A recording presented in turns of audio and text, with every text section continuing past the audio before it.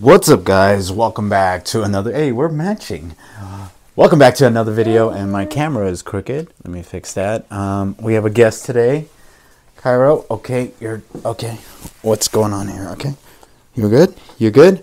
All right. And we missed the Bazzite logo. I was trying to catch it where this thing was showing its logo. Basically, I got a Steam Deck to run a clone of SteamOS, which is known as Bazzite, which is based off the Linux operating system Fedora. And basically, all it does is it allows you to put SteamOS on other devices, including the Steam Deck. So the reason why I'm doing something like this is because Fedora natively supports AMD graphics cards, meaning all you need to do is install Fedora and it automatically has AMD drivers, meaning you can tie your Steam Deck to a graphics card over Oculink and then run SteamOS through that graphics card. I've done that and I've done some testing and it's freaking horrible. It's to say it's bad would be an understatement. Before I get into the benchmarks, I think the fact that it works is a good thing, because before this, you couldn't do that. You can't run a graphics card on SteamOS. Whoa, what's going on there? Here are the quick benchmarks.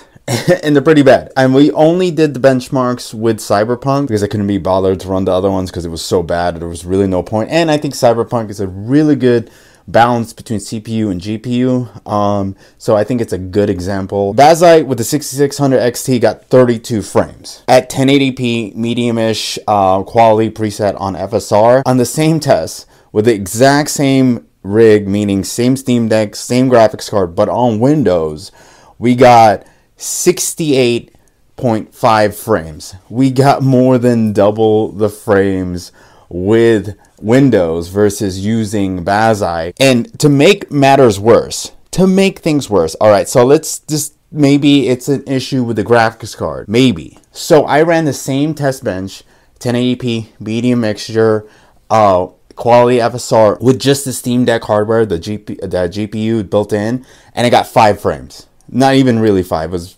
4.57 frames. I'm rounding up. It was terrible. So I was like, what the hell? Like, that is worse. How much was it with just a stock configuration? The stock configuration, meaning with Windows just installed to the Steam Deck, and it's pretty much the same when you have just the original SteamOS as well. It's about 30 frames. You're looking at 30 frames. So that just means that this software, Bazzite, there's issues with its drivers. Clearly.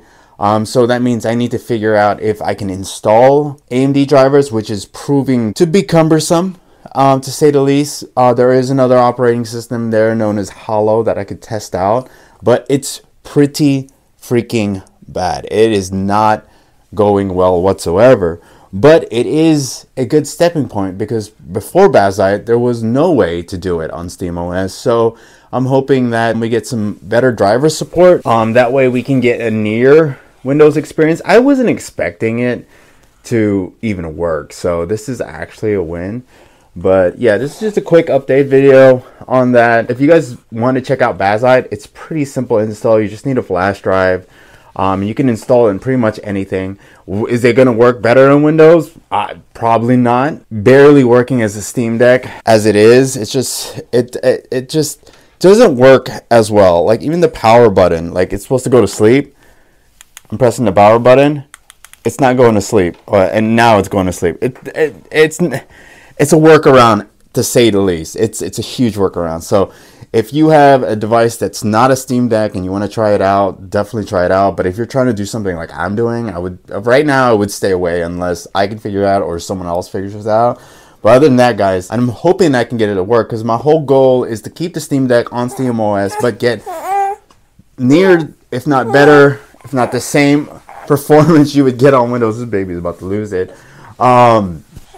So we'll hope. We'll see. I'll keep you guys posted. I'm going to go also try out Hollow, SteamOS Hollow, because apparently that also supports AMD graphics cards. So we're going to trash that out. But other than that, I'm going to feed this baby. Come on.